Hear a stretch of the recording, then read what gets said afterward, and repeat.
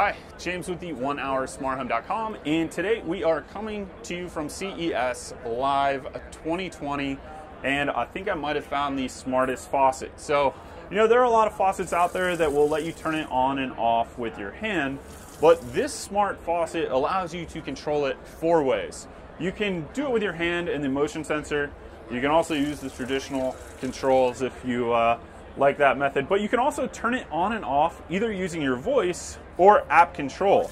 Now, there's a ton more to this and all kinds of features that allow you to control the flow rate, the temperature, and actually precisely measure out amounts of water down to even tablespoons. So one of the applications somebody showed me was how to use it to fill up a baby bottle exactly 98 degrees and have it exactly 8 ounces, which I thought was really cool.